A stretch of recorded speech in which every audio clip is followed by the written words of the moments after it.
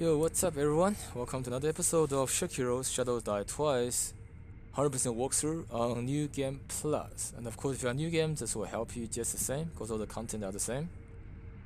Okay, so now last episode, we've cleared out pretty much all the new mini bosses available in Ashina Castle during this invasion. And we've got some prayer beat hopefully, and then you should use them to upgrade your vitality and posture. Next, we are going to move on with the main story, and we're going to be faced with a choice. Should you choose option 1, you will be granted the first ending of the game, but it also effectively cuts your gameplay by quite a bit, because there's still quite a bit of content after this point in the story, which you will not be able to experience. And like I've explained at the end of last episode, I've already backed up my save game, so I'm gonna do ending 1 and then reload my save to pick the other option and carry on with the game.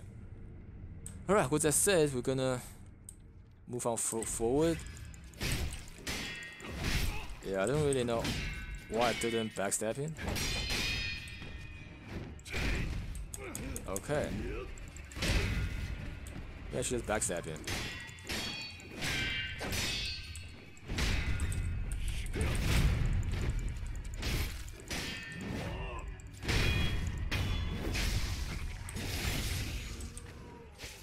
Yeah, let's quickly rest. We're gonna need all the healings we can afford, so we can't afford to use any healing gourds before the boss fight, I guess. So I'm gonna quickly borrow down here. What? I'm pretty sure I could backstab you. What the hell? You know what? Yeah, let's just ignore him. Do talk to him. What? The one Aaron and Lady Emma, they are being targeted. I ask you to protect them. I will. Okay, stop shooting at me. God damn it. Alright, from here, we're gonna proceed with the story. And to our surprise, I remember you well.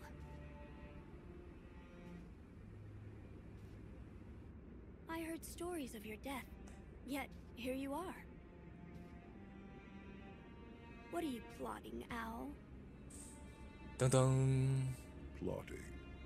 I would do no such thing.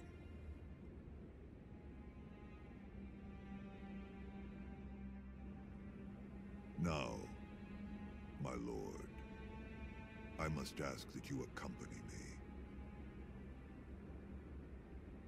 This old bird has but one desire.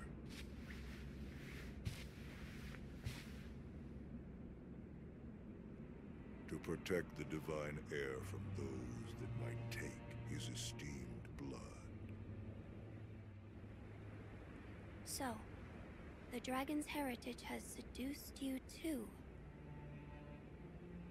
And there is nothing to discuss. Take your leave.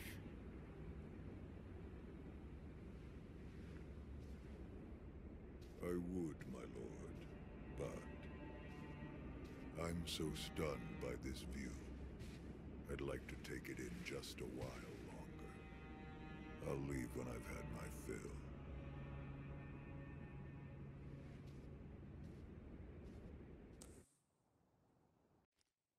Alright, so now you can walk in and talk to the father of wolves that Will thought was dead. Father, to think you were still alive. That was my design, but the same could be said for you. I was certain you died that night. The power of the divine heir brought me back. That's it. What? The divine heir's power. He's really The tall. dragon's blood. Look at the difference in Must height. be mine. Father. Now you see it. Remember the first rule of the code. As your father, I order you to forsake your master. From this moment, he is your master no more. Forsake the divine heir. Listen to me, Wolf. Obey your father's command, and forsake the divine heir. Okay, so this is the choice we're talking about. You can either obey the Iron Code, forsake Kuro, or break the Iron Code, stay loyal to Kuro. So this will bring you the first ending, and then this will carry on with the story. We're gonna do this for now. As you command. In accordance with your father's word, you will forsake the divine heir. You understand now, don't you?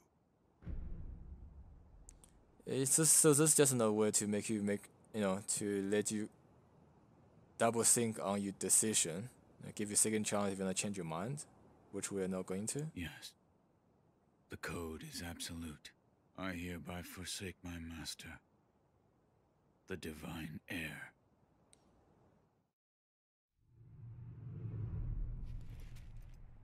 I expected no less from you, my boy. This guy is so With creepy. this, our supreme reign will... It seems we have a troubling guest. Oh no, it's Lady Emma. But to oppose the daughter of the late Lord Dogen would be quite the insult. Disgrace! Battle Jitsu. My. Not bad at all. Wolf, I leave this to you. Have at it. Tear her apart. Whoa, what a lazy ass. Leave all the fighting to me and reap all the glory. And yeah, yes, you might notice, I have witnessed Shura once before. The very same stirs inside of you. As such, you must be destroyed.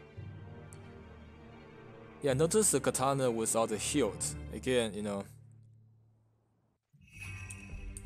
this is a nod to the idea of battle jitsu and winning without clashing blades or using force versus force.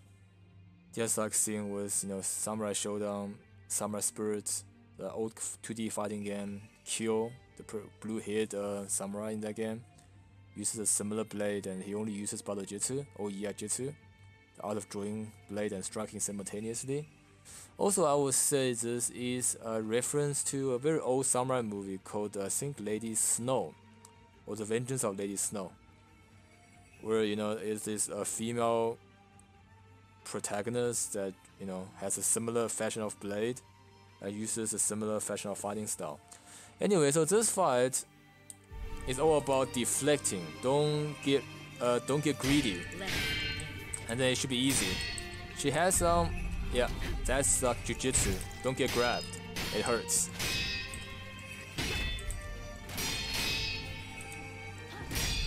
So there's a lot of fast combos. If you do parry properly, she loses balance and then allow you to...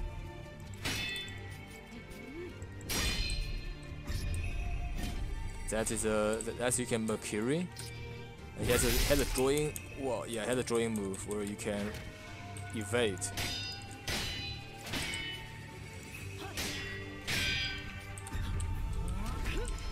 Jujitsu. Oops.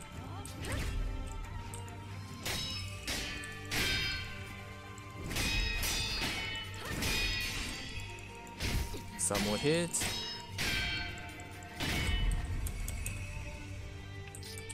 Yeah. Run away from that.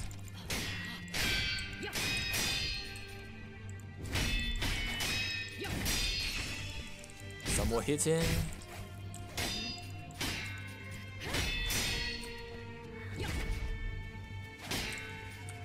I'm trying to break my posture damage. Whoa, that's a lot more damage than in new game. Yeah, that's cheating, man. Come on. Okay, couldn't outrun that. As you can see, the fight itself is not that hard if you be patient and just deflect. Yeah, I just got killed by the battle jitsu, which I remember I could outrun it, but for some reason I couldn't. Anyway.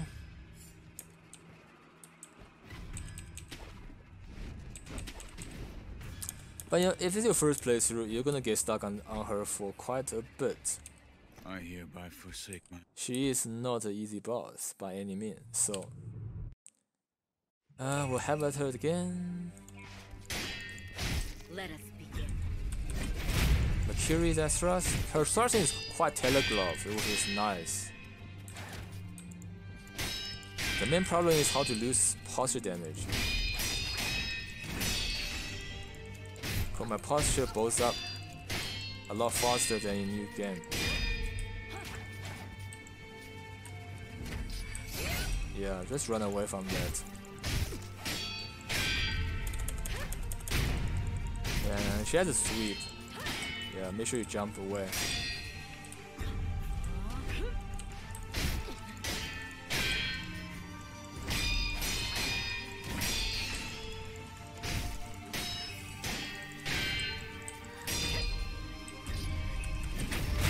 As you can see, yeah, she's actually quite easy. Just now I just messed up with the distance control on Battle Jutsu. Yeah, and I'm very sorry for killing Lady Emma. She's such a nice character. Anyway, we'll get her back after the, you know, we revert back to the old save. So it's alright. It's not a permanent disk. Alright, that's the first boss. Sekiro.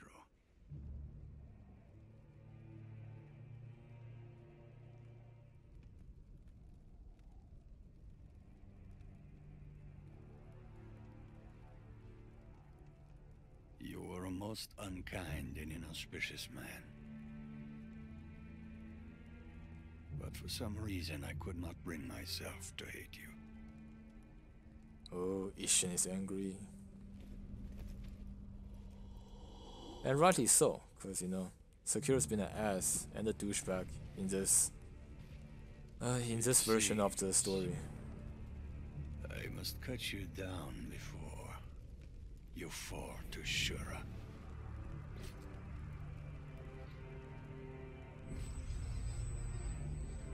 Only got one eye. That may be a reference to Yagyu Jube, I guess.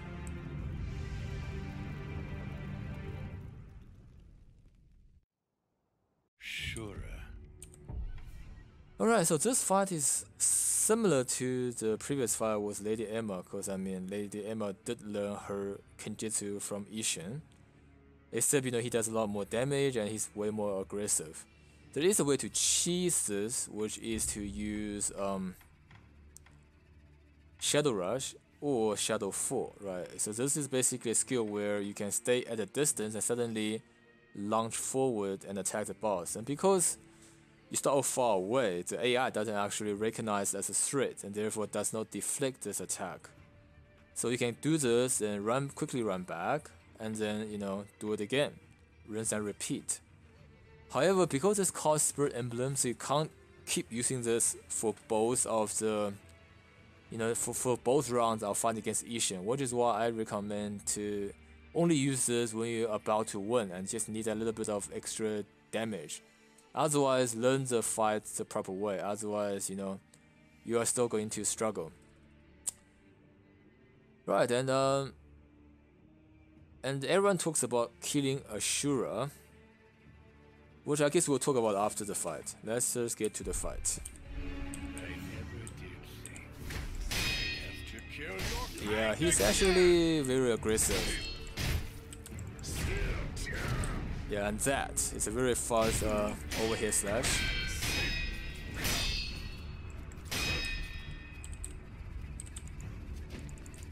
Yeah, he does like a bob and weave. Secure that as usual.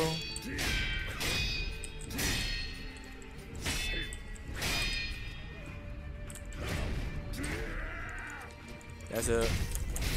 Oh, yeah. That is what you don't want to get.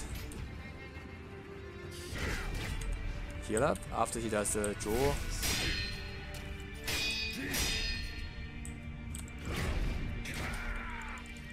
And after that, 2 shots. Go in. Yeah, I always forget he does a counter attack. Need to watch out for that.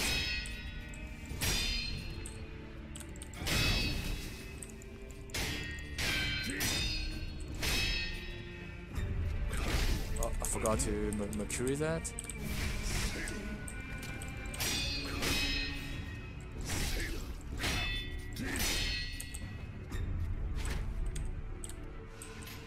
Run in circles. Get bad tracking on that move.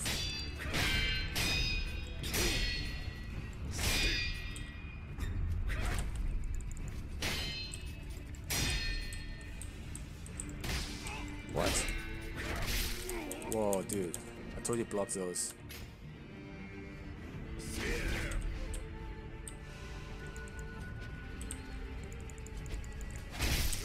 Yeah, and here, keep forgetting he dodges that.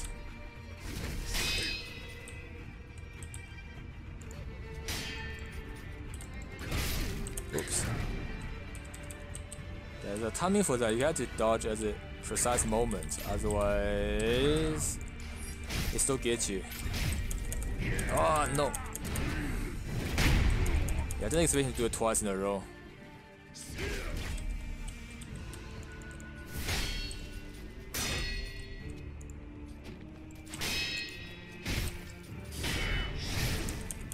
Whoa. Yeah, I got to dodge sideways for that.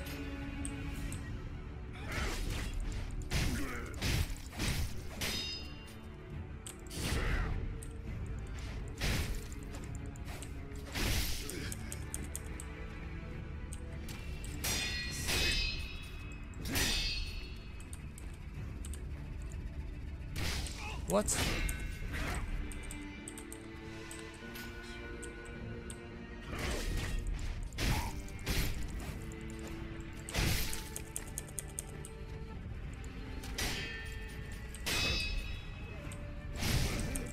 That was pretty nasty.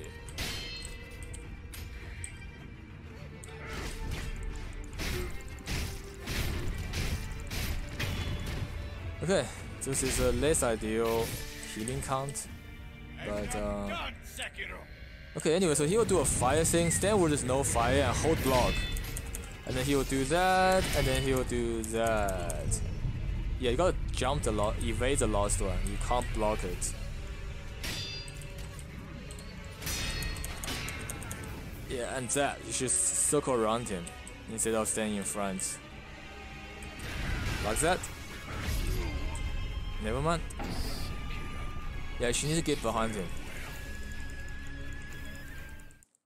Yeah, the second thing about this fight is if you lose at any point, you have to restart from the fight with Emma.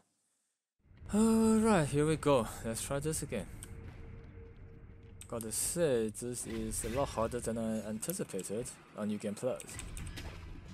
Yeah, it's a lot harder than I played it on New Game, even though I technically know the boss and his moves and pattern and all of that. It's just that, the sheer amount of posture damage that they deal caused me to, posture break. Also, the damage makes the room of error really little. If you're not careful, you just get killed.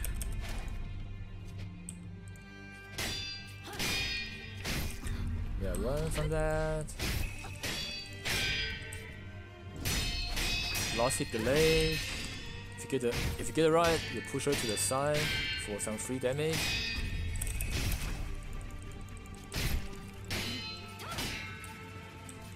Yeah, that was lucky that I didn't posture break or in mid combo. Whoa, I definitely deflected that. What the hell?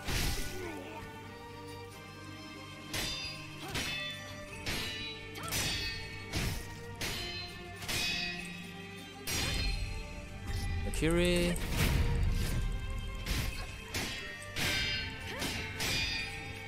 Yeah, run from that. Okay, use 2 healing good. Not very ideal, but yeah. Can't work with this. Just have to, make less mistake on the next boss. Shura. Right, Lord Isshin. Shura. Let's go. What? Yeah, that's like hyper armor. Doesn't get flinched.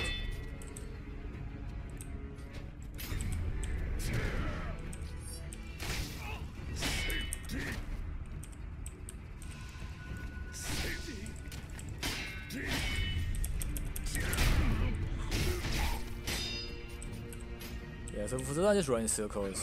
Got very bad tracking.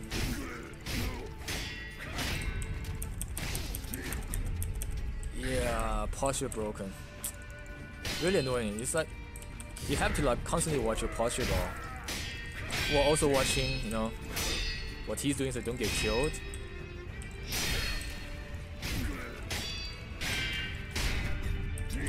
Kiri.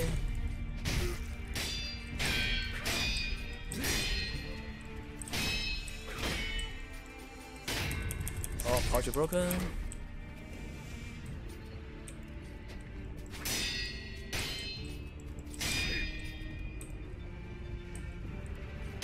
Yeah, when you hold it with both hands, you gotta watch out for this fast over here slash.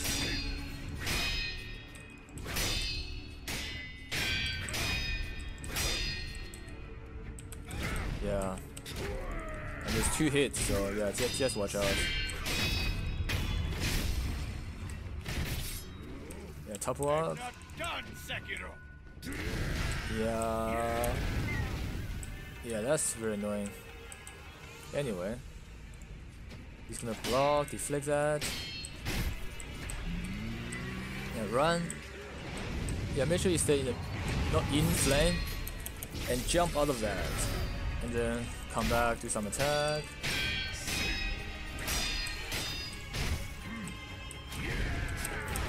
Yeah, don't run to the fire. It's not worth it. Even if you get some hits in. He deals way more damage than you. Run like that, then do some extra damage. Yeah, only do it when the spacing allows. Yeah, like that.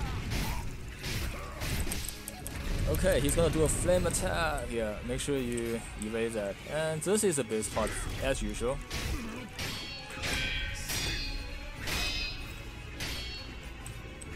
Yeah, then you're gonna do that, run back. Stay between fire. And then jump. Away, come back for extra damage. Oh, yeah, I forgot to. Yeah, Yeah, jump away from that. Safest way to get rid of it. Yeah, don't get grabbed. Yeah, that one's gonna be a big fire attack.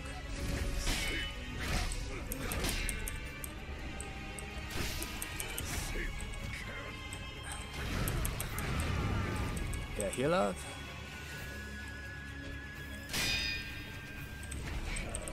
Okay, run back. Stay away from the fire. Jump away. Yeah, lucky that it doesn't have a good tracking. Yeah, that hyper armor attack is so cheap. Okay. We're getting there. Yeah, make sure you don't run into the flame.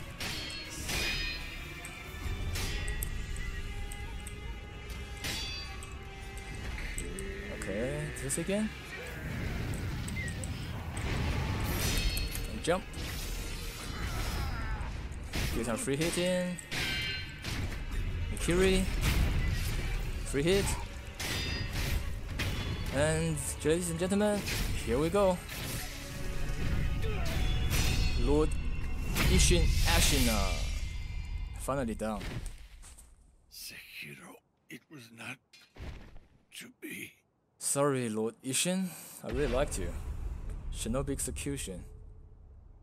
Man without equal. Oh.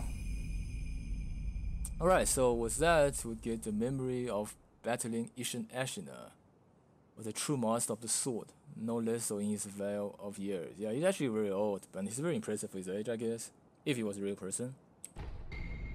Alright, and with that, you learn a unique combat art called One Mind. And for those of you that don't know, One Mind is literally the name of Isshin. So Isshin's surname is Ashina, right? You know, in Japanese we'll call him Ashina Isshin.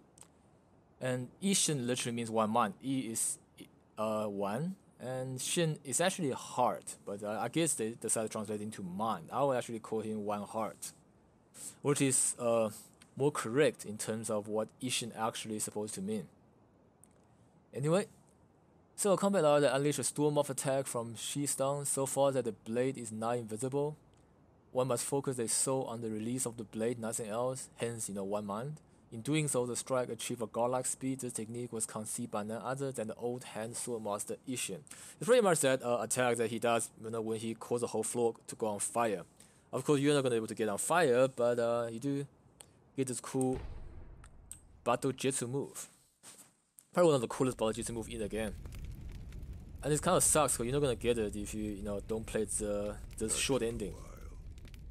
Duh, it took a while. Why don't you fight, dude?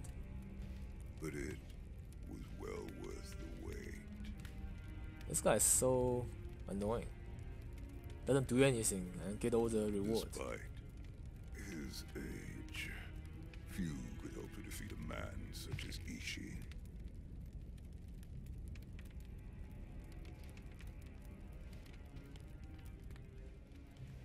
I would expect no less from my home. Now nothing stands in our way. Ashina, the interior ministers, the whole country is ours for the taking. Don't know about that, but I'm glad you're happy.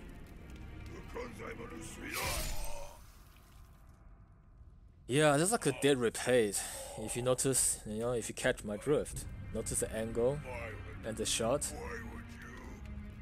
Identical to a previous scene that we saw.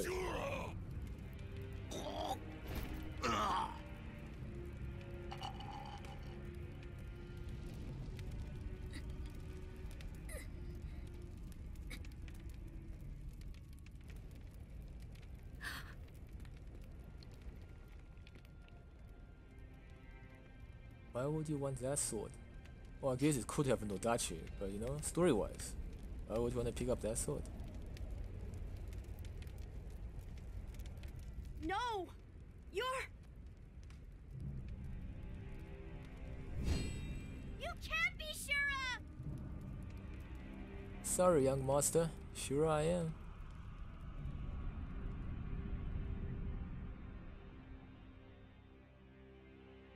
Right, so this is the short ending, also known as the bad ending. Townfolk alike died by the thousands.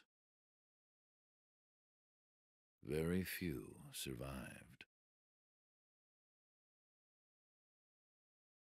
Ashina became the setting for the most tragic massacre of the Sengoku era. And for a long time after, it was said a demon lurked the land.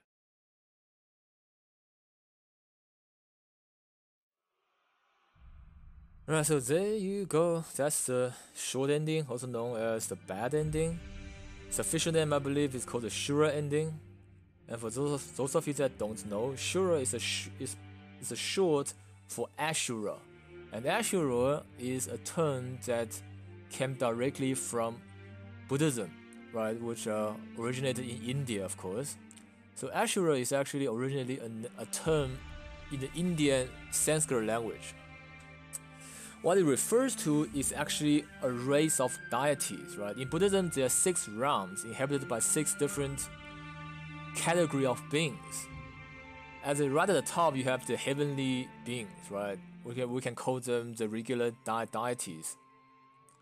And then there's another realm called the Ashura realm, which are also deities, but they are different, right?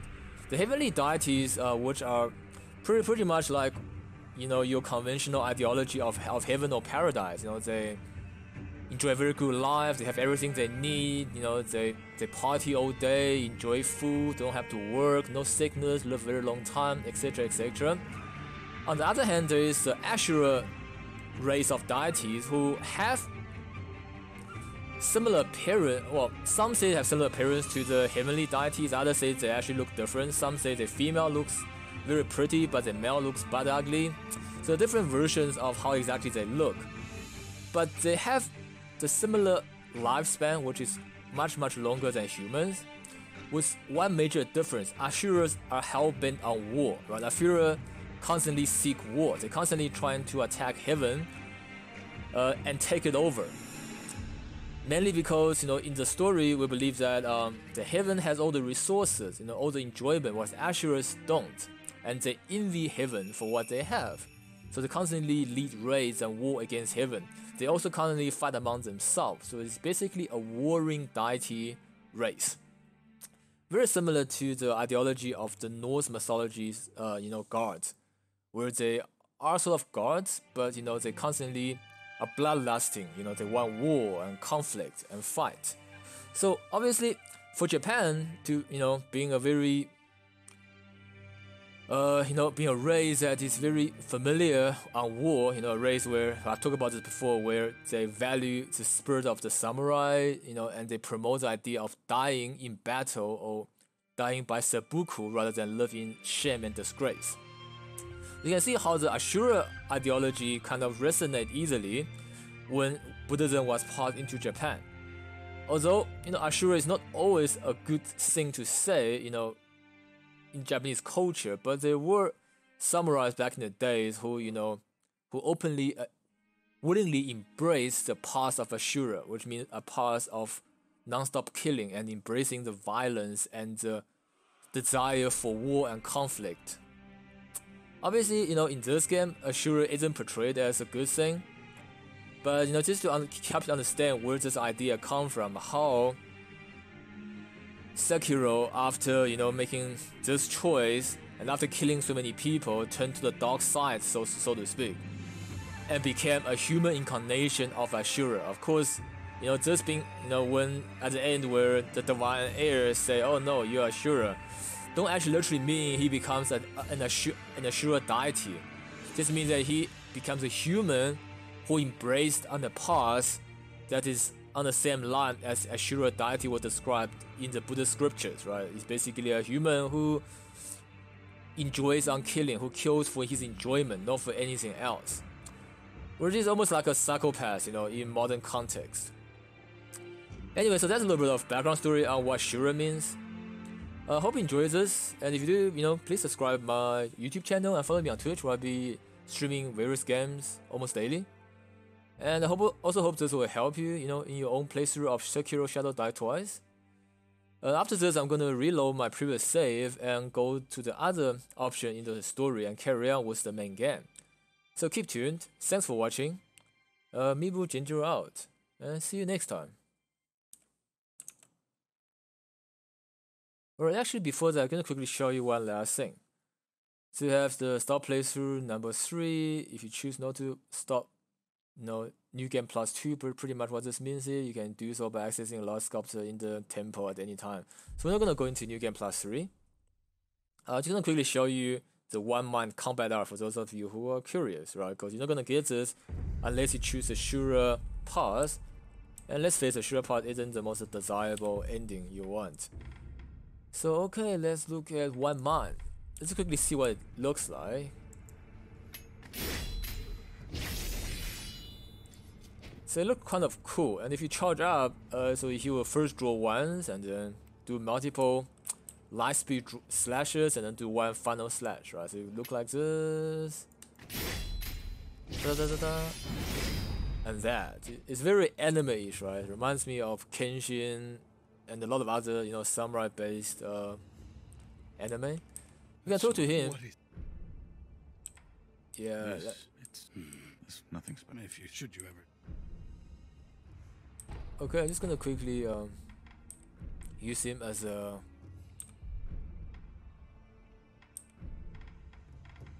In that case. I'm gonna quickly use him to just show you what this move does. Come closer.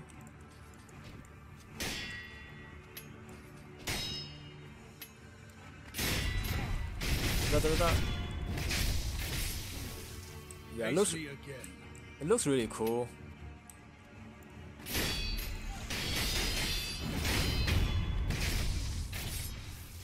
Face me again.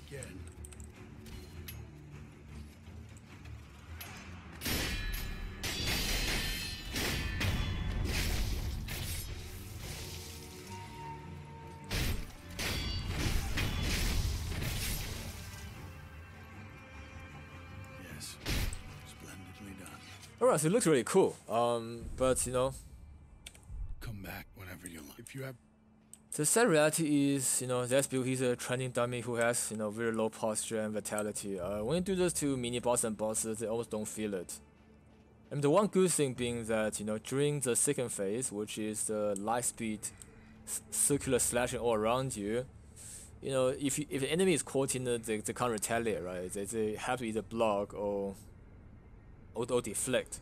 They can't hit you back, which allow your last final slash or, you know, battle jutsu slash to connect or to get deflected, but at least you don't get attacked while you're doing it. And also kind of because the whole thing goes all around you, it's kind of nice when you fight a trash mob that, you know, kind of surrounds you. However, you know, it is kind of not that powerful against bosses and mini bosses, which is why it's actually not that useful in the grand scheme of things. Anyway, okay, so this will be the end of this video. Hope you enjoyed it, and I'll see you next time. Mibu Genjiro out.